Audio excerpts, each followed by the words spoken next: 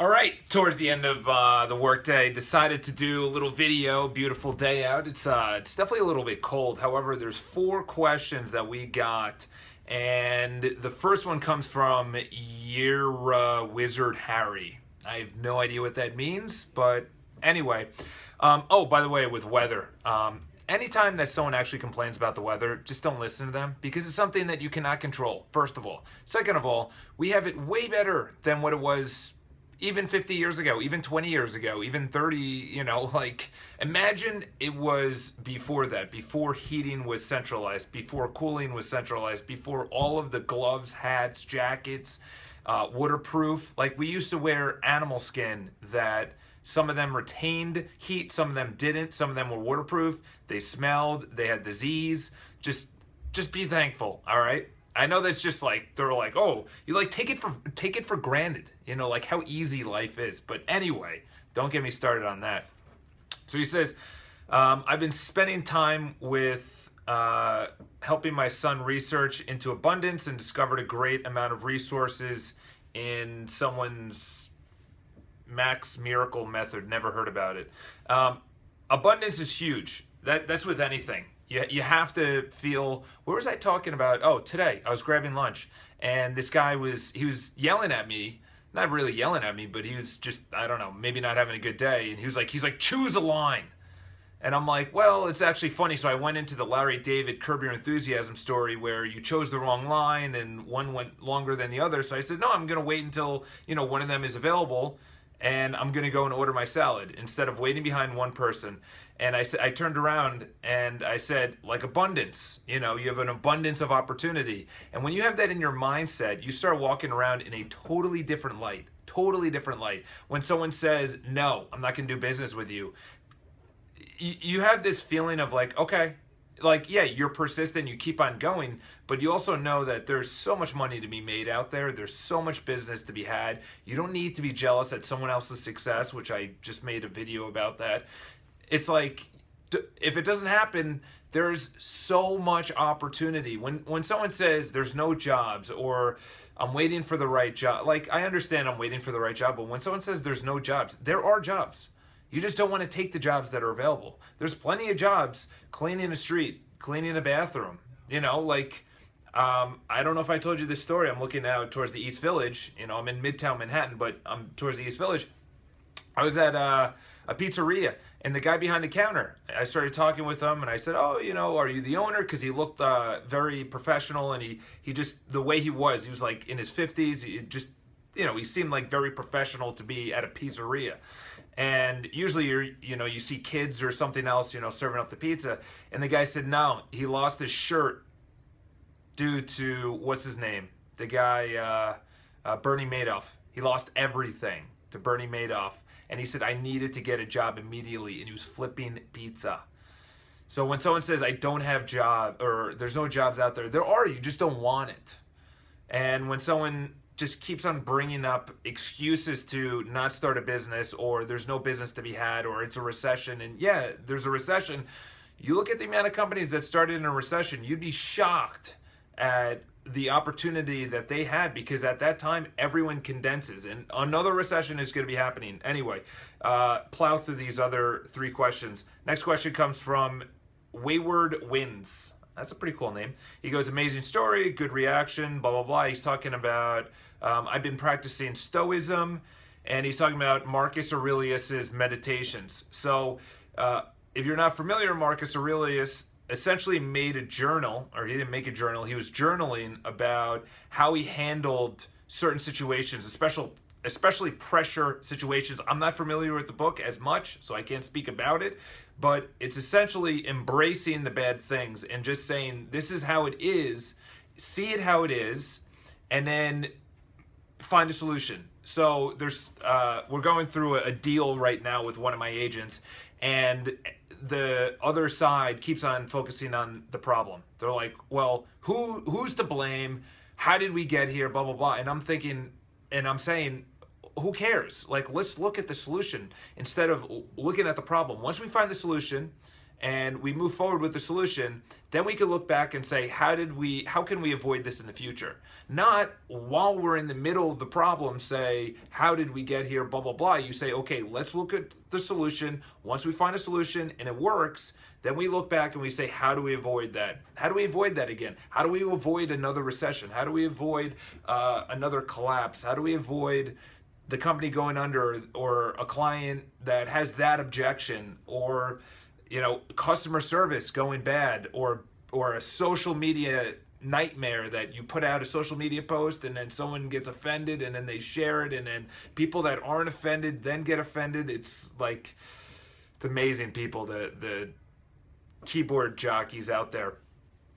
Next question comes from Rami. I'm assuming Rami 7605. She says, I agree with that mass thinking screws the world. She used another word. Screws the world and also causes problems to people who think outside of the box and go on their own way. But a friend of mine thinks that it's actually good. So she's saying that mass thinking is bad. Her friend thinks mass thinking is good. And then she goes into this whole paragraph. Mass thinking keeps very skilled people out of the run for economic success. I know many people with very high degrees who are brainwashed. Amazing, amazing way to say that is they are brainwashed. They watch the news, they watch reality TV, they watch the commercials that are with it.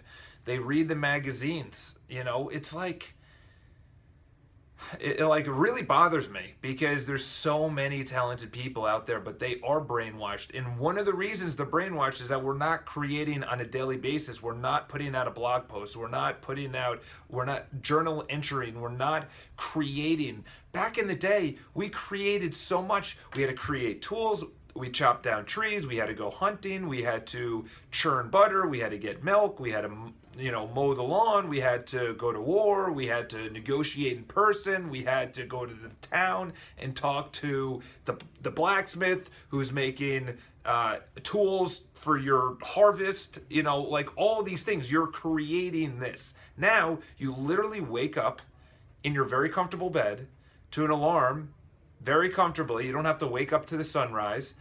You get out of bed. You put on clothes perfect enough so that you're warm enough or cool enough for the weather. And if it rains, you have an umbrella, and then you get into your little transportation vehicle, whether that's a subway or a mass transit, Long Island Railroad, or a car or bus or whatever. You get to your work and you sit at a desk all day, and then you go home and you eat food that was given to you that was cheap. And then you watch TV, you go to sleep, and you do it all over again. Tell me how do you see abundance in that? I wonder why the abundance mentality, which is mass thinking, is so easy to get on top of, because getting outside the box, that's why people, like, regardless of their political beliefs, but that's why PC, politically correct, why people are against that. There's so many people that get offended because it's mass thinking on a global scale where everybody thinks the exact same way, which is terrible. There needs to be some renegade out there that thinks completely outside of the box, that Steve Jobs, that makes a phone like this that has one button instead of an entire keyboard, that he puts the internet, a phone, pictures, video, music onto one device.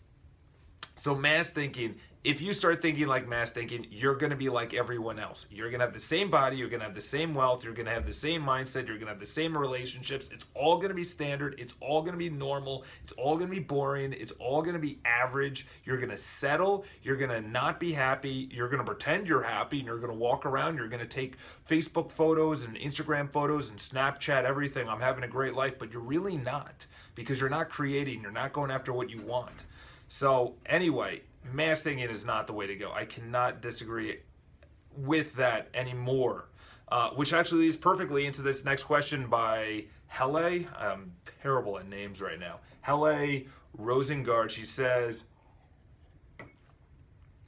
it's been a year. It's been a year now. How do you feel, or how do you, I can't speak out loud, comprehend, and say the question and think of an answer at the same time. I gotta get better at that. Which actually leads perfect into this. So she's talking about Mind Power by John Kehoe, which is an amazing book. I highly recommend you check it out. You could see my video review of it. It will blow your mind. And it really opened my eyes to how powerful your mindset, not just your mind. People will talk about mind power, like how smart you are or your degree to creativity, but your actual mindset towards the world. It's like the Matrix. It's like Neo. It's like you see like zeros and ones across your face. So essentially she's saying it's been a year since I've read Mind Power by John Kehoe. She says, I think I want to read the book. How do you do now? In other words, like, how am I doing now that I read John Kehoe's book? Everything you think, everything you say, just, you have to realize, is it positive, is it negative? So in other words, you say, like I just said, I'm not good at reading a question, thinking of the answer, and saying it out loud. That's me putting a stop on actually becoming better. However, if I said, I need to improve, or I am improving, that's way better, because that trains my mind to say, you're improving, you can improve. But if you say, I can't do that, I can't make phone calls, I can't go to the gym, I don't have the time, I'm never going to find anyone for me. My kids are never going to be who I want them to be, or whatever, whatever you say, I'm never going to become CEO. I'm never going to start my own company. I can't start my own company. I don't have the money. I don't have the time. I don't have the resources. I don't have the money to eat well. I don't have the time to exercise. These are all excuses, but the problem not only is an excuse, but the problem is the wording of the excuse. The wording of, I can't. I don't have time. Anything that says I can't or I don't, that means you agree and that there's no moving forward. So you need to catch yourself when you actually start using words like that. And then I opened the whole video about the weather. People are like, oh my God, it's cold out, or it's raining, or it's too hot, or blah, blah, blah. First of all, you can't control it, like I said.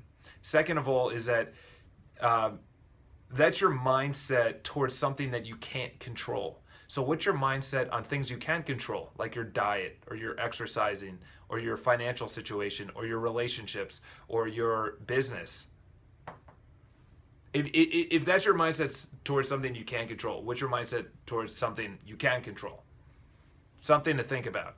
So anytime you have to catch yourself. This is the biggest thing. I know we're going on 13 minutes, but you have to catch yourself on the way that you phrase sentences, the way you phrase your goals. If you say, I should do something, you're not going to do it. But once you say, I need to do this, I have to do this, it's in my blood, you can see the passion on someone's face if they're actually going to accomplish a goal. Perfect example is this comes all full circle to identity as well, is that when someone's like, I'm a smoker, I'm a drinker, or I'm not that type of person. I'm not an outgoing person. I'm not a reader.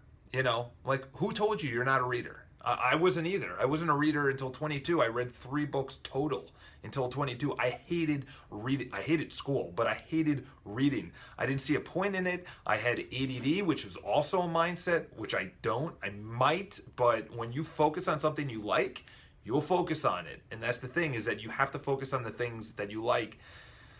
Anyway, when someone says books and they're like, that's not me, I'm not a reader, I'm more of a movie guy, I'm more of a reality TV person. Oh really? Why? Because you're just consuming it instead of producing something, instead of creating something, instead of questioning why you're overweight, or why you don't have the money you want, or why you don't have the job you have, or the relationship you have, why you're just roommates with your spouse, instead of having that passion, that love, that connection that you had in the beginning when you first met. Who said that? So you have to, for me, it changed my life. It's a very short book. It's a very amazing book. I cannot recommend it anymore. We're on 14 minutes.